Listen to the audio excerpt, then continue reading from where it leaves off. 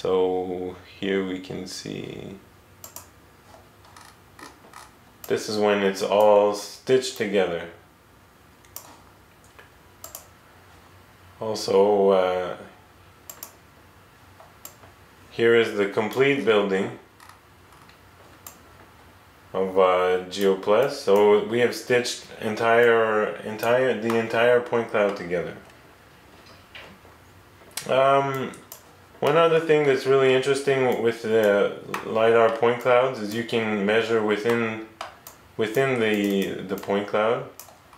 So for example, if I wanted to measure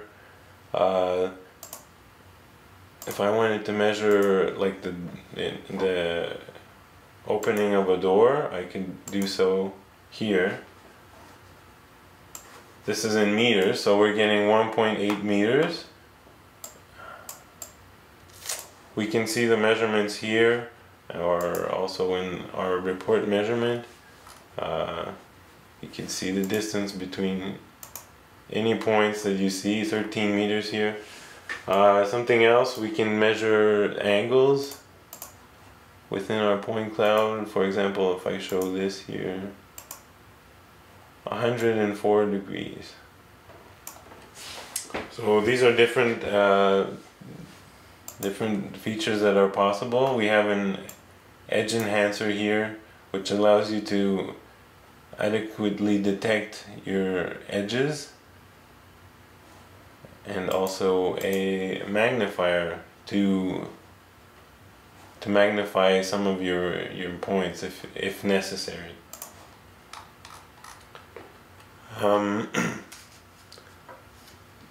So if I was to show you another nice feature that we have here is we can have section views.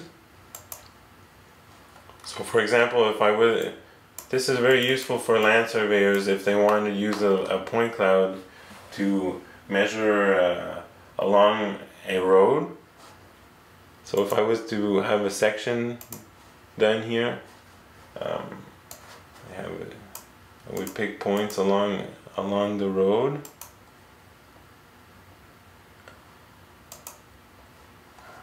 And I was to show this.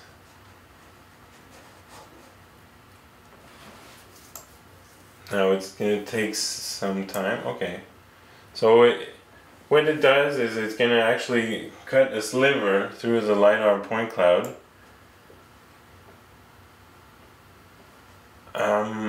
I see a question come up. How big is this? How big is this file? If I think about the file I showed you a bit earlier, wait a second. I'm just gonna look at how big it was.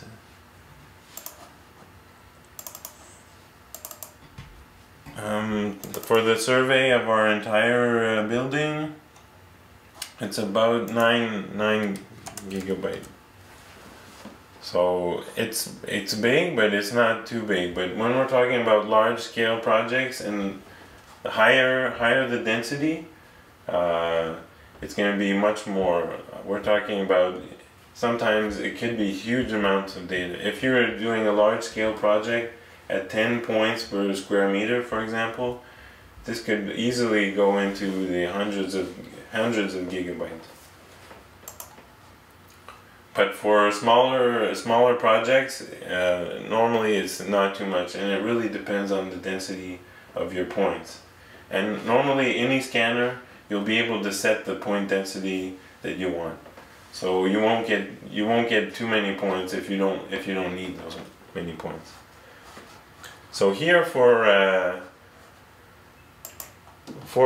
the section view I was talking to you about.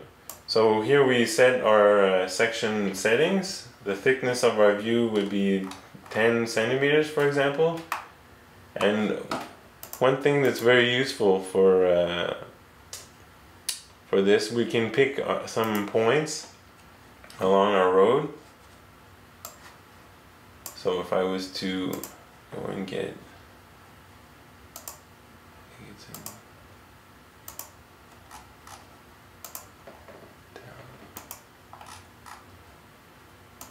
So I could pick points along my road here, and it could be set as a chain. So I could pick points along the road.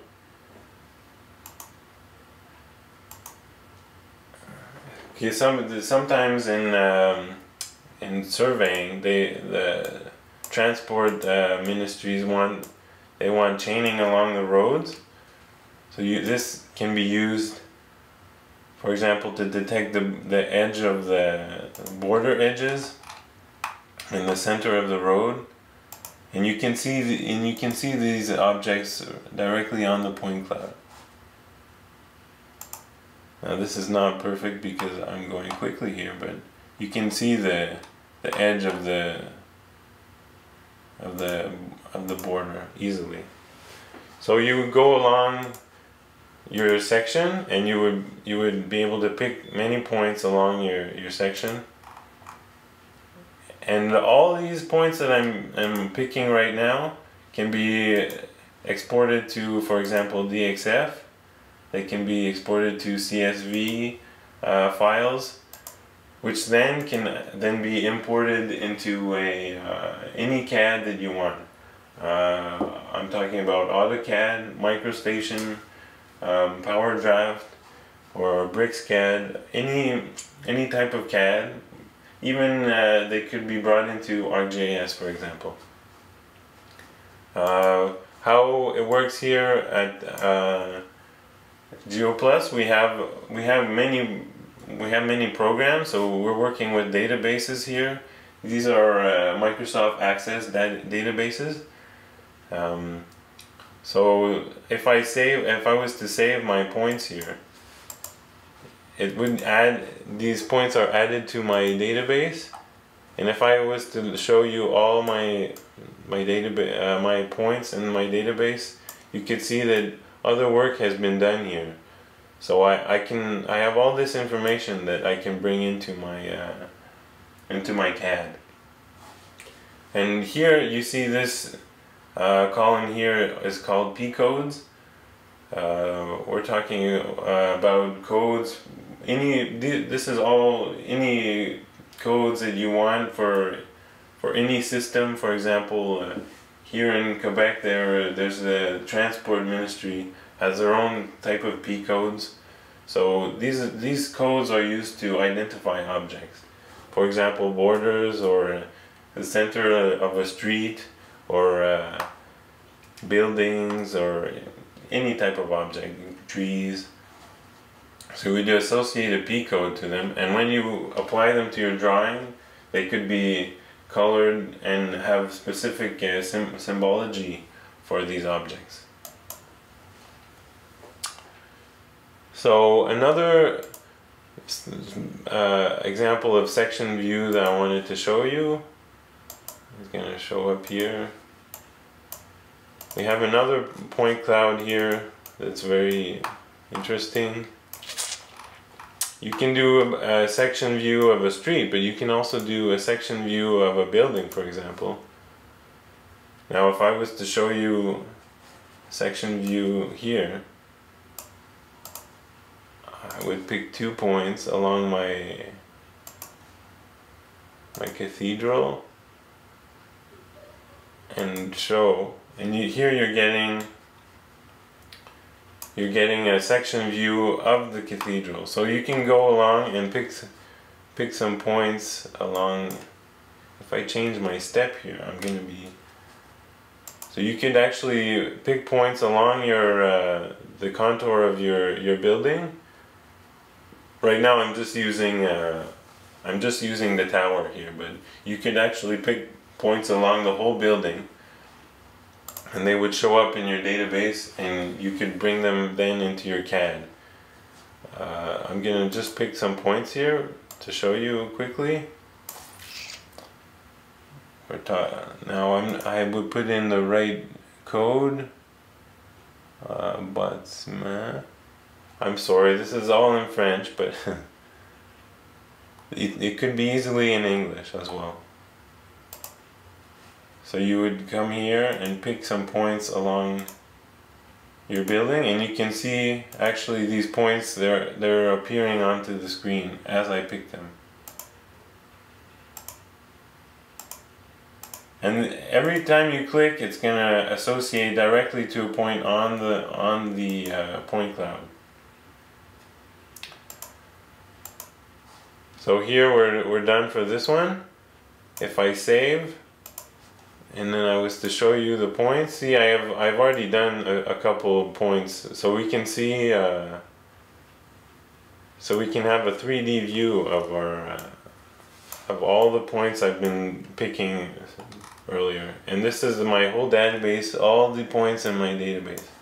Now I was talking to you earlier about bringing data into an AutoCAD program or something. Here is my drawing. If I was to show you the same drawing, oh sorry, it's on the wrong screen. The same drawing is here. So all the points here that I was showing you earlier, I can be brought into a CAD. So here's my AutoCAD screen, and every point I have picked appears on the screen, which can be very useful for any type of surveying project where you have to show your points to a client. For example, also one thing that's really good is when you pick your points, they're going to have a vertical information associated to them. So if I was to look here and I was to orbit, you can also see your points in 3D. So I can see the few points I picked on along the tower appear in 3D. Now I just picked a few points earlier. If I was to show you, wait 1 second, I could show you. Since my drawing is associated to a database, I can update automatically. See, the points here have been added automatically. If I was to draw my chains here, we would see them appear right here. Oh, so there appears the chain. So since I added some points, they appear automatically onto my drawing, and that's it. So when you pick points, you can add points easily onto your drawing structure. So that's pretty much it. Then some other features that are really interesting in Vision LiDAR or any other LiDAR surveying. This is all virtual surveying we're doing right now. So if we have a few automatic detection features that are really useful. We have a cylinder detection here, where you could automatically find cylinders, and here I was to pick, see the software is going to find a cylindrical object, and it's going to find the center point of this object, and also finds the radius automatically. And this point that was detected is automatically added into my database as I go along. So it could be used for any type of lamppost or fire hydrant, or even trees would work. If I find I'm trying to find a tree here to show you. So these are always irregular objects, but that have a cylindrical shape. They can be found easily. See, it appears here. So these points are added into my database. Another type of automatic detection is border detection, sidewalk, the edge detection of sidewalks, for example. Here we have a sidewalk, and we have a horizontal edge detection. So if I was to show you quickly, I'm going to pick 2 points along my sidewalk, and if I was to start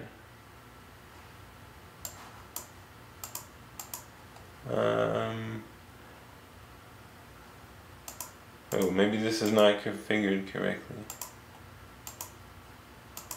Anyway, normally it would, if I had the correct configuration, I'm not gonna spend the time to figure the configuration. It would apply points all along the sidewalk. So it would detect my points, so I wouldn't have to actually manually pick the points. It would just automatically pick points along my border, which can be very useful because obviously point clouds are really nice, but you don't want to be spending too much time on point clouds. You want to be able to get the maximum information and be able to vectorize as much information as you can in the least amount of time possible. So another thing I was talking to you about before was the classification. Now, if I was to show you this point cloud is a point cloud of an aerial survey, we see the points are in different colors. Now these are not the natural colors. These are actually points that have been classified to give, for example, we have 3 of the main classes that are used are here in kind of orange is the ground points. In the blue, the classification has been done to detect the buildings, and in green is any type of vegetation. So all the trees have been classified to the ground, to high vegetation, or I think it's medium. That way, if you want to have an analysis of your point cloud, but you don't want trees, for example, you can remove the trees. Now the classifications are not perfect, but still, it gives you a good idea. Here you can see mostly without vegetation, and this is with vegetation. Similarly, you can remove the buildings, and you can do any type of manipulation on only the ground, for example. The ground, which would be useful, obviously, for topographic mapping. To continue, something else that's really interesting would be, that I wanted to show you, would be volume calculations. Now here we have an earth mound, which we have the tin calculated here. Tin is a triangulated irregular network.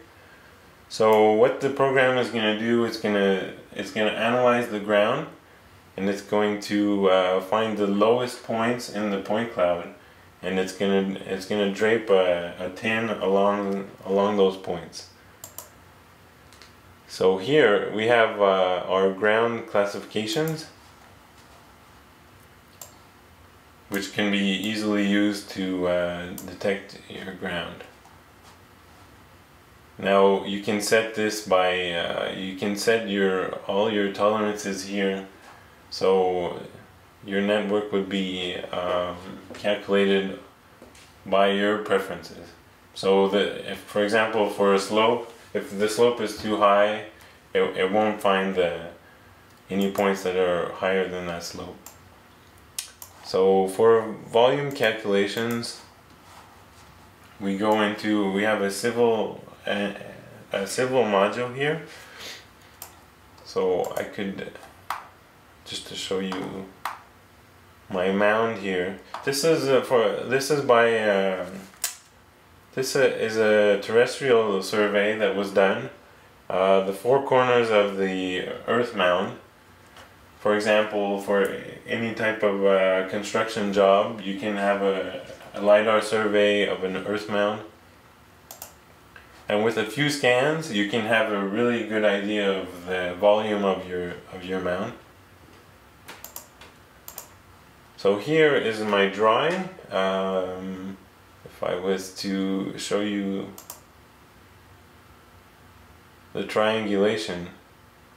So this surface has been calculated before. We've set our the contour of our surface, and you can, within the module, you can calculate the triangulation of your with the heights of your surface.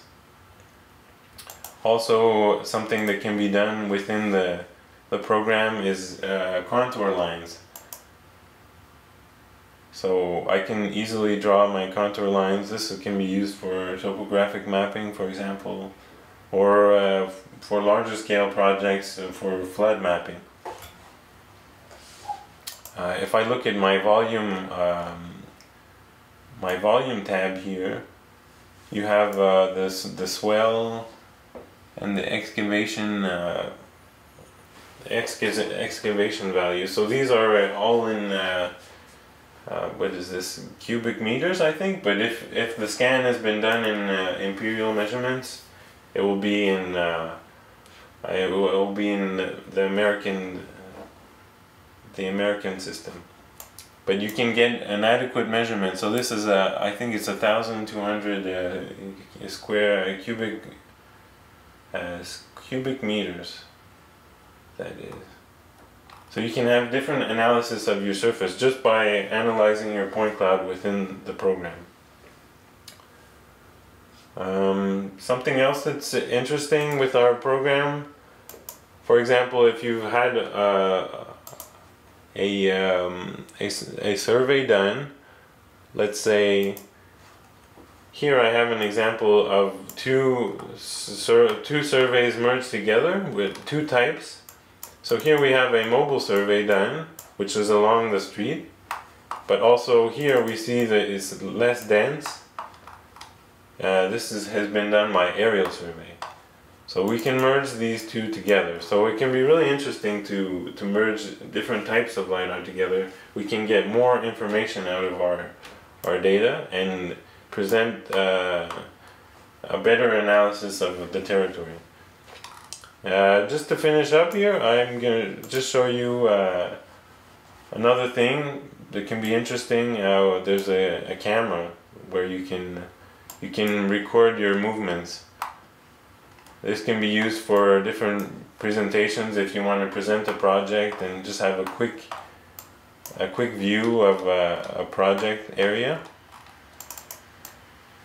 So if I was to go back to my, so here, now I'm not moving anymore, it's just a video. So this could be used, for example, to present a project to clients, and normally people are very interested in seeing the project. It really brings the survey alive. So that's it. That concludes my presentation this morning. I hope you enjoyed it. So in conclusion, I would say that LiDAR is really great because it allows much more data collection in much less time. We're talking about here in static surveying. We talked in conventional surveying, a team who did both, who did a collection in conventional surveying, and they had something like 3,000 points. But in the same time, they did a LiDAR scan and they had over 10,000 points. So it gives you much more information. And the possibilities for mapping and engineering are nearly endless. And also virtual surveying, which we went through at length earlier, is going to allow you to survey an area from the office, and instead of going back to the field for forgotten measurements. So that's pretty much it. So if you guys have any questions, I hope I answered the first question to Tom well.